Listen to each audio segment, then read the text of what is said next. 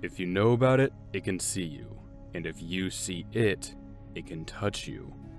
Hello everybody, I'm Lavis, and the SCP I'm going to tell you about today is SCP-5421. Don't look up. Let's begin. Item number SCP-5421. Level 4, Secret. Containment Class Euclid. Disruption Class Dark. Risk Class Danger. Special Containment Procedures. The entrance to SCP-5421-A is to be secured at all times. By no means are any personnel allowed entry into SCP-5421-A unless express permission is given by at least 2 members of the O5 Council. Should personnel enter SCP-5421-A, they must not make eye contact with SCP-5421. As knowing the details of SCP-5421's existence is infohazardous, any articles of knowledge about SCP-5421 outside of the Foundation database are to be immediately destroyed. Under no circumstances are any personnel allowed to view these articles. Should any personnel view the aforementioned articles, they are to be immediately apprehended and given Class A amnestics before they return to their place of residence. Should amnestics be unavailable, salt is to be sprinkled at the entrance of the aforementioned place of residence before the afflicted person enters. Description: SCP-5421-A is a standard condominium 1-bedroom unit at the luxury apartment building located in Nagoya, Japan. Until September 17, 2018, the condominium unit harbored no signs of anomalous activity. The first records of the aforementioned anomalous activity at the condominium unit began when a 22-year-old woman named Aiko Fujiwara took up residence within the unit. SCP-5421 is data expunged. Notice from the Foundation Records and Information Security Administration. The following file has been classified as an infohazard. All personnel viewing it must submit themselves to Class A amnesticization before returning to their place of residence. Any deviation from this mandate will be met with severe punishment. From Maria Jones, Director of the Records and Information Security Administration. Discovery Log. On September 22, 2018, 5 days after Fujiwara's arrival, the condominium unit's door was found to be ajar. Residents in the adjacent rooms complained of a smell emanating from SCP-5421-A. A few hours later, employees at the hotel opened the unit and found Fujiwara's bloating corpse on the floor of SCP-5421-A, showing signs that the subject had died from exsanguination or bleeding out from self-inflicted wounds. Subsequent investigations by local police estimate that Fujiwara had been dead for 10 days, the peculiar time window of which prompted operatives from the Foundation's Japanese branch to arrive on the scene. Shortly after the arrival of Foundation personnel, the luxury apartments building that contained SCP-5421-A was closed down, with Foundation personnel citing Cover Story 18, health concerns, in order to evacuate all residents and employees from the building.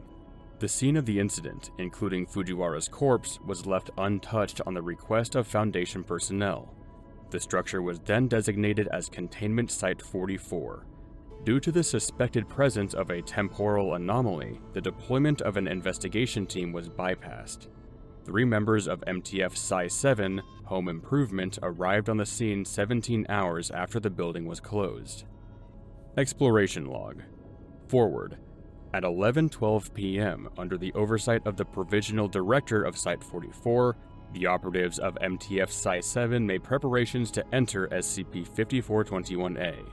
All video footage of the exploration was broadcast live to HQ, located in the lobby. The surrounding hallway leading into SCP-5421-A was cleared beforehand. Begin log. Psi-7, you're clear to enter. Affirmative, HQ.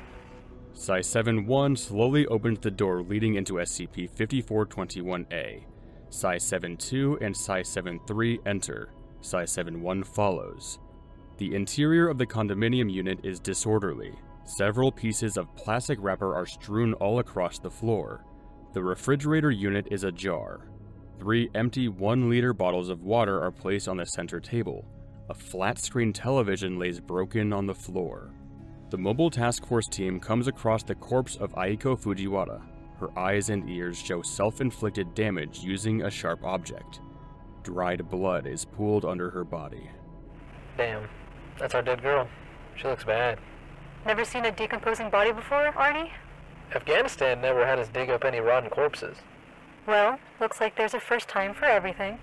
Haha, you were a cop, yo. We get it. You don't need to rub it in. Psi-7-3 crouches to get a better view of the corpse. She turns the body over and finds that there is a crumpled piece of paper held loosely in her hand. Psi-7-3 retrieves it with some difficulty. Found something. Keep watch for me, please. Psi-7-3's video feed shows a crumpled piece of paper which she unfurls. Most of the paper has been rendered unreadable by marker ink. Can you read Japanese, yo? Limited amounts. Psi-7-3 pauses to read. The houseman? It says the houseman. There's an illustration here that shows a face, but that's it. You think that's our bogey? I don't jump to conclusions, but I think it is. There's an inscription here on the top left, too. Psi-7-3 pauses to read again. Oba-chan. She got it from her grandmother? It says something like that. What did she get from her grandmother? Don't know. The sound of a churning liquid is heard above them. Psi-7-2 looks up. The hell was that? Psi-7-1 raises a hand to signal silence. Shh. Psi-7-1 scans his surroundings. Comb the rooms. Affirmative, sir. All three operatives move in separate directions. Psi-7-1 secures the kitchen, Psi-7-2 secures the bathroom, Psi-7-3 secures the bedroom. 30 seconds transpire. Negative bogeys in the kitchen! Fridge seems to be empty, though! Clear in the bathroom. Looks like she couldn't flush, though. Yelena? Clear in the bedroom! I see a laptop! There's a phone on the bed! Psi-7-3 pauses. I feel like we're being watched. Psi-7-3 turns around quickly. Psi-7-1 and Psi-7-2 enter. You hear that? Hear what, Yelena? Psi-7-3 looks up and then around her. I felt eyes. Up there. Psi-7-3 points up above the doorway to the bedroom. The wall contains nothing out of the ordinary. Nothing's there. You think it's something hallucinatory, boss? Perhaps. We have no idea what we're dealing with here. Psi-7-1 turns to the laptop, then looks at the diary. Alright, no more messing around. 2. I want you to open that phone, connect it to your gear, and transmit the files back to HQ. Affirmative. Psi-7-2 picks up the smartphone, using a USB cord to connect it to the port on his helmet. 3. Take a look at the laptop. See if it's still on. Got it, 1. Psi-7-3 takes a seat at the desk and opens the laptop. 12 seconds pass. How's progress, 2 and 3? The laptop seems to be open. Thank God it's still got some juice in it. Running through files now. Transfer's complete. Found some audio files, too. Looks like she kept a diary. What did you see? Suddenly, the bedroom door creaks open. A deep, masculine groan is heard. All operatives of Psi-7 look in the direction of the door. That's definitely our bogey.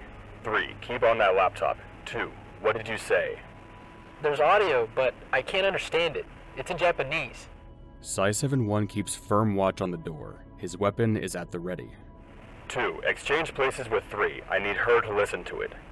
Wordlessly, both operatives exchange positions. All right. He's in the walls.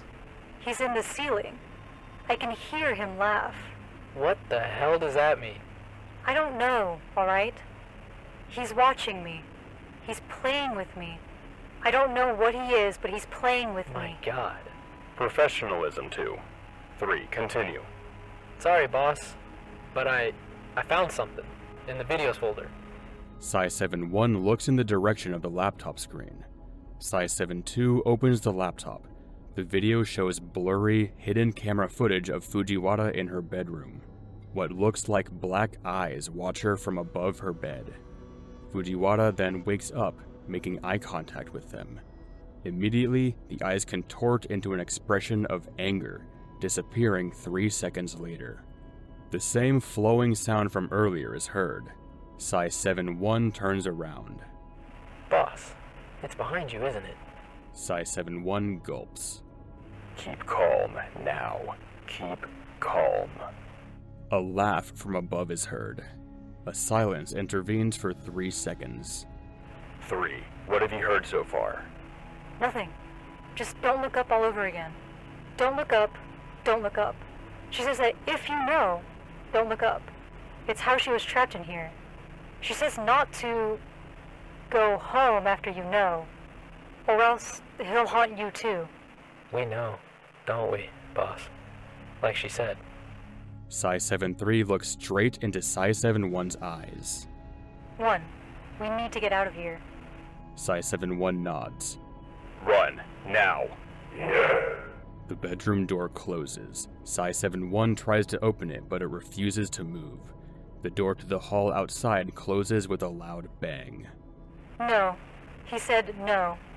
No, no, no! Look down now! Yelena, Arnie, look down! All operatives look down.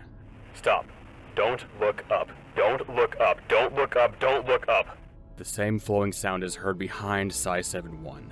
Heavy breathing is soon heard. Boss? Boss? Through Psi-72's camera, a finger can be seen tracing a long line down Psi-71's back. At the same time, through Psi-73's camera, a long black arm can be found caressing Psi-72's spine. They both retreat after several seconds. SCP-5421 speaks in Japanese in a playful manner. Look up, my pretties, he says. Look up. Look up. Go screw yourself. 2. Stand down now. 3. Can you bargain with it? I'll try. Psi-73 begins to speak in Japanese.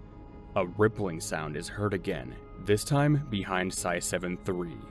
A long, dark arm comes out from the wall, caressing Psi-73's cheek. Psi-73 shivers but keeps speaking. SCP-5421 responds. A giggle is heard. Jesus Christ. What did he say? That we're so beautiful. That we shouldn't have caught him. That he can't wait to starve us, to watch us wither, and Psi-73 bites her lip. to torment us. Jesus Christ almighty. Okay. Okay, so as long as we don't look up, we're okay. SCP-5421 laughs. He begins to speak again. Flowing water above is heard. He says, Psi-73's knees are quivering. he says, fine. Oh dear God. Psi-71 raises his right hand. Everyone, arm.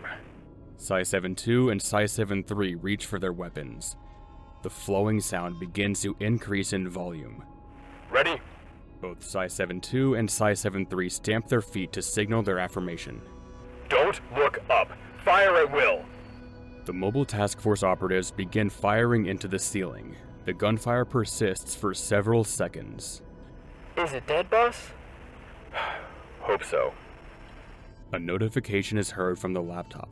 Psi-72, keeping his head low, begins to investigate it. A window without a close button pops up on the screen. Arnie, turn it off. I can't read anything. Wait, Psi-72 presses a random button. The window gives way to a live camera feed from the bedroom. The sound of running water is heard again. Arnie, look away! Psi-72 is unable to look away from the screen as the face of SCP-5421 comes into full view. The sound of a door locking is heard before the recording abruptly stops. End log. Afterward, Foundation personnel arrived at the entrance of SCP-5421-A 2 minutes after the video feed cut out. The door was found to be ajar. All 3 members of the exploration team were found to be lying dead on the ground, having committed suicide with their weapons. No other marks have been found on their bodies, which were still fresh by the time they were found. Foundation researchers have later theorized that SCP-5421 has full control of SCP-5421-A and has the ability to isolate it within its own pocket dimension for as long as it wishes to, once a person makes eye contact with it.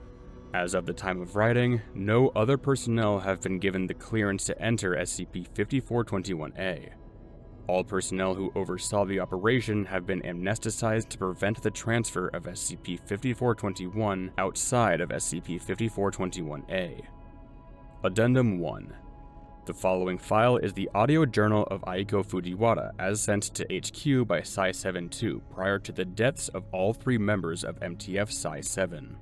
All entries have been transcribed from the audio files and translated from Japanese, with extraneous entries unrelated to SCP-5421 being removed for brevity. The diary reads as follows. September 11th, 2018. God, I still can't believe she's gone, and so suddenly. Grandmother was such a kind soul. What a thing to take with me to Nagoya next week, right? Mom made sure to give me some of her keepsakes, her old journals, her old necklace. Dang, that necklace really fit her. No matter. Mom said grandmother got the necklace from when she went to Hokkaido when she was 21. Some top secret mission for the post-occupation government or something. Brought the necklace back with her. Who knew that grandmother was some secret spy, right? I took a look at the journals earlier though, and some of them seemed to be stuck with some kind of glue. I'll work on separating them when I get the time. The other entries seem to be really interesting on their own. September 16th, 2018. In other news, finally got the pages separated. Mom's old paper knife came in handy for the first time in 30 years. Entries in the journal detailed some scary stuff.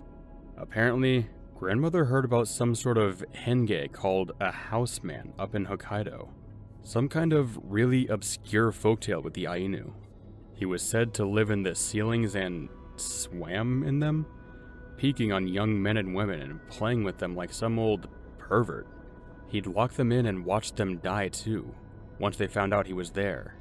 Grandmother said that the people she talked to made that clear. The Ainu used to sprinkle salt at their door whenever they remembered or were told about him, for fear that he'll come after their children once they remember him. Wait, is that where grandmother got that habit? Mom and I always wondered why. I don't know how that fits in with all the things grandmother did over there, but she seemed to have a knack for collecting folk stories.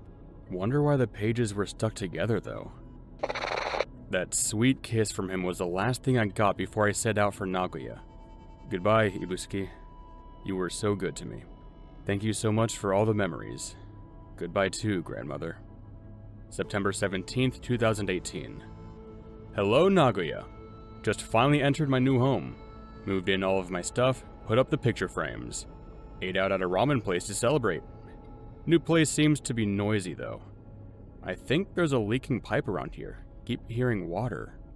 I thought Mom checked it over. Neighbors over in the next room are noisy too. I wonder why she rented it out for me. Huh. So I just took my clothes off earlier and put them in the hamper and they don't seem to be there? Do we have a rat problem here too? September 18th, 2018. Right after I came home from teaching, something strange happened though. When I came in, something brushed up against my leg. It was solid and cold, like dead fingers.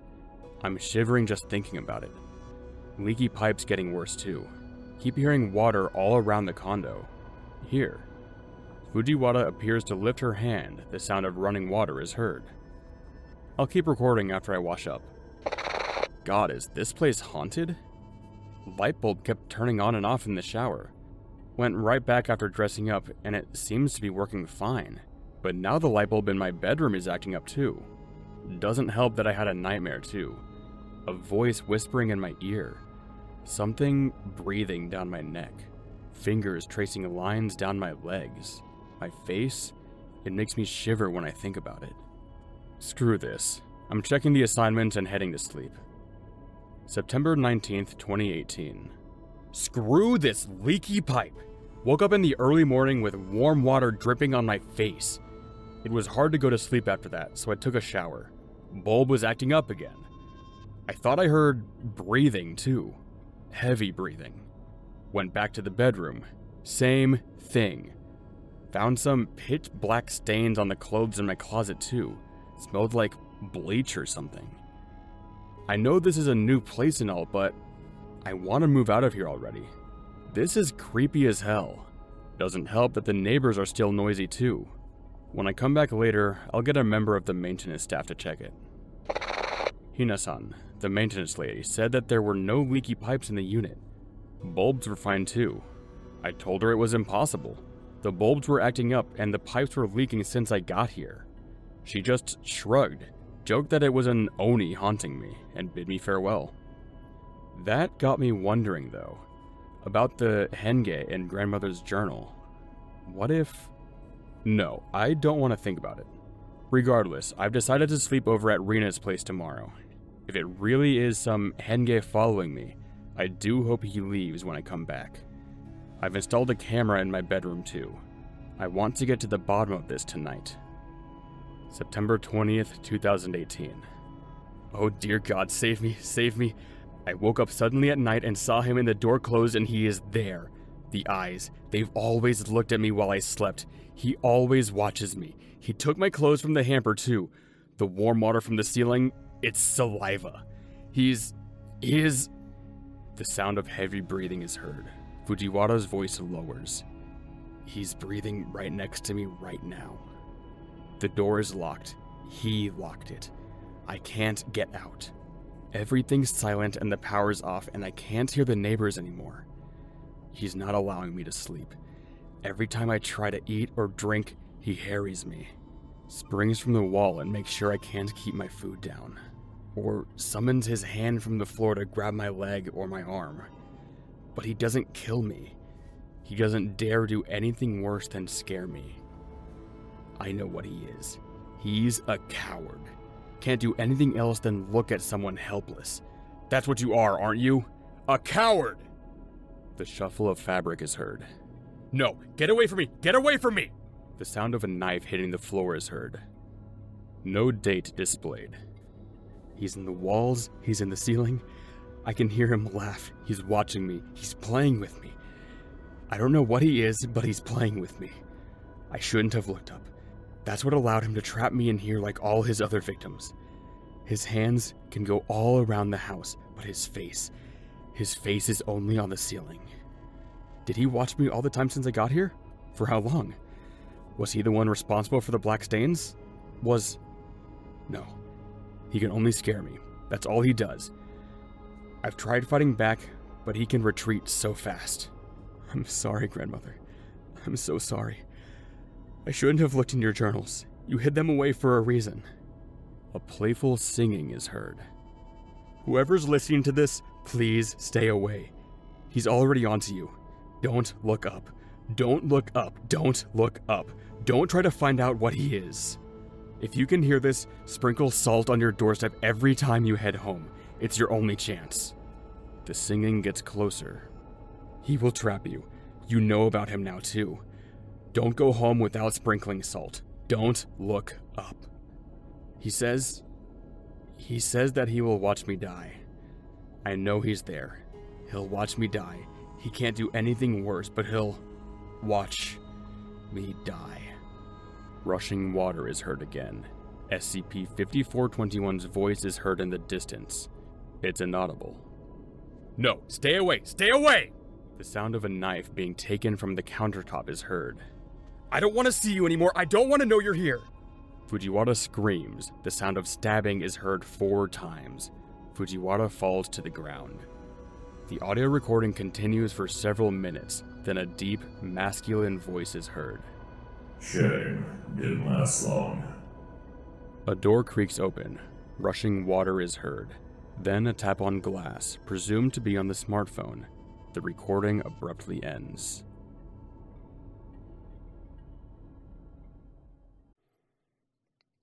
Thanks for listening. If you like that video, maybe you'll like this one too. Have a nice day.